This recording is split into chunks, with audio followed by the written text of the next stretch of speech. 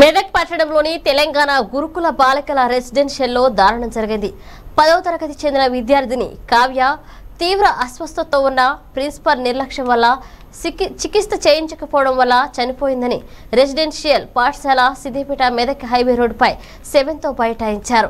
3 రోజుల క్రితం నుండి తీవ్ర అస్వస్థతతో ఉన్న పేరెంట్స్ సమాచారంకి ఇవ్వలేదని, వేరే వారి సమాచారంతో సిక్ రూమ్లోకి వెళ్లి చూస్తే అప్పటికే 90% చనిపోయే స్థితిలో ఉందని తండ్రి ఆవేదన వ్యక్తం చేశారు.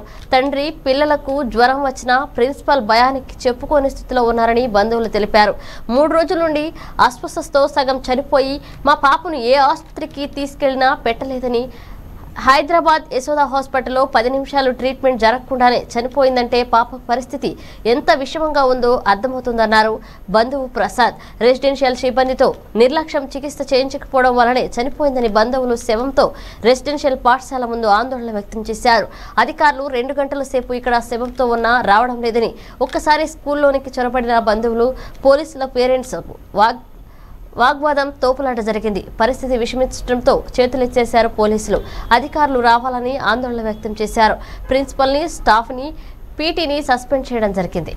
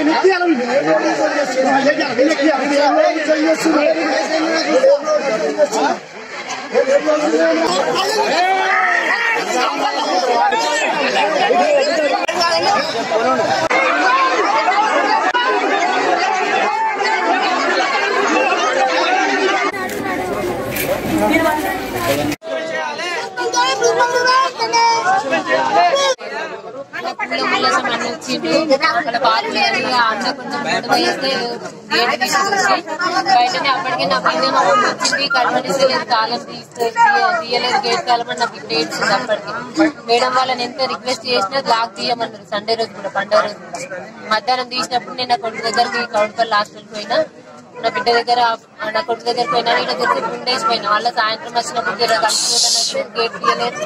మళ్ళీ పూల మల్లేశం అన్నది కొంచెం గొడవ పెట్టుకుంటే గేట్ తీస్తే అప్పుడు కలిసిపోయినా నా బిడ్డను. అప్పుడు మంచిగా ఉందన్న, కలిసినా నా బిడ్డని మంచిగా మాట్లాడినా, తెలిసి చూసినా ఏడవకు నాన్న, నిన్ను నేను వచ్చి ఏడిపించినా, మళ్ళీ మేడం వాళ్ళు చెప్తున్నారు కదా పోతా అని చెప్పిన.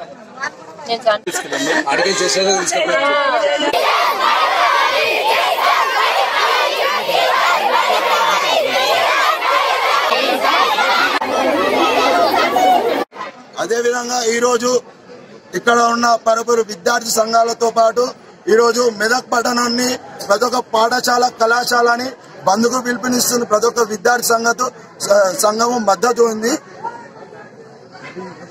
ఏబీపీతో పాటు ఎస్ఎఫ్ఐ, పీడీఎఫ్స్, ఏఎస్ఎఫ్ఐ వీటిలో మద్దతుగా తెలుపుతుంది.